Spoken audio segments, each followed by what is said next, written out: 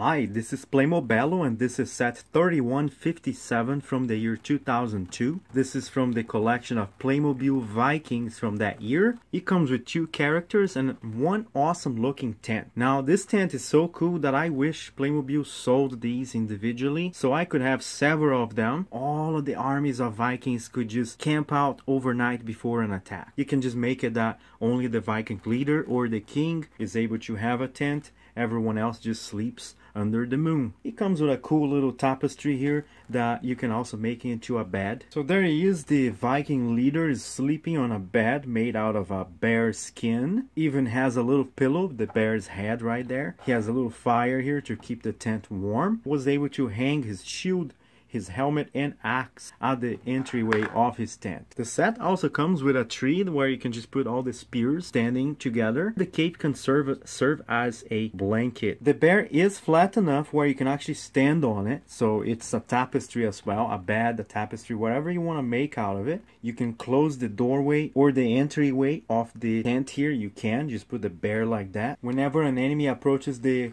encampment, they are ready to battle. This guy here has a short bow and he shoots it out. This guy here is ready with his shield and axe. You can play that the Vikings can actually be skilled with the spear. They can throw the spear or just use it to puncture an enemy like this. There's a long spear and a short spear, 2 short spears. As these 2 Vikings are training with their spears and shields, you can see here on the side the tree can also hold most weapons as if it's like some sort of weapon rack. And there's even a spot in here that you can actually plug a spear as if it's being held by a hand. Looks like he wasn't just training. This Viking just murdered this guy. See here, the spear is going through his neck and it's actually stuck in there, so he just bled to death. If you want to make it look like he punctured them, you can do it from under the belly like that, or you can get it through the neck like I showed by using the hair to get the tip of the spear in there to stay. The only other place you can actually stick a spear is the bottom of the character. Look at that. It stays in there pretty good. It goes in between his shirt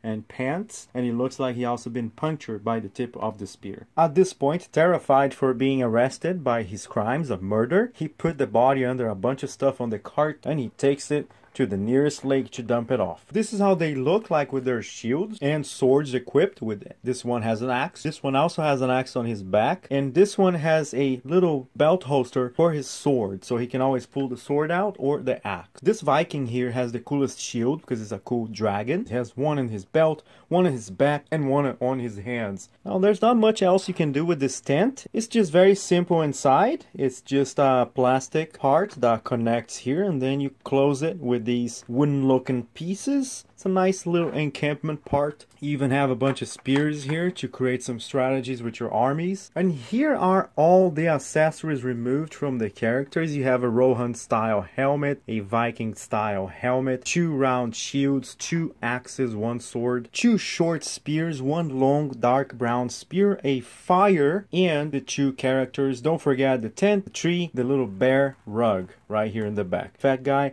gets a large black cape, and that's pretty much it. This guy here, don't forget, he has 2 wrist cuffs that matches the little skin that he uses on his neck. He has a sword holster and a back holster for the axe or arrows. It's up to you. This guy doesn't have anything but just 2 wrist cuffs that matches his shoes, and that's pretty much it.